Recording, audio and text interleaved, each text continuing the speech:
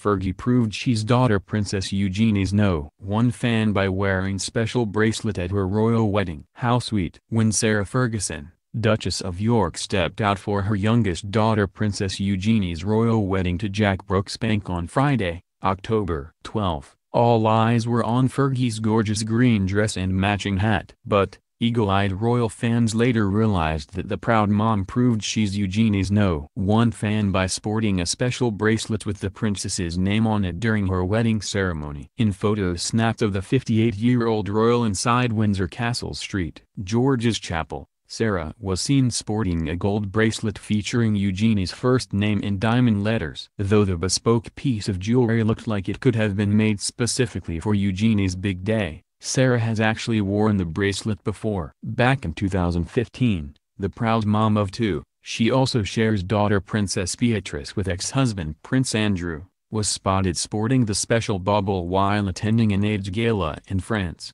And, in case you're wondering, Sarah has a bracelet with Beatrice's name on it, too. Either the Duchess has a second, identical piece with her eldest daughter's moniker, she's been photographed wearing it before, or the Eugenie bracelet has Beatrice's name on the other side of it. Either way, Sarah having personalized jewelry with her girls' names is just too cute.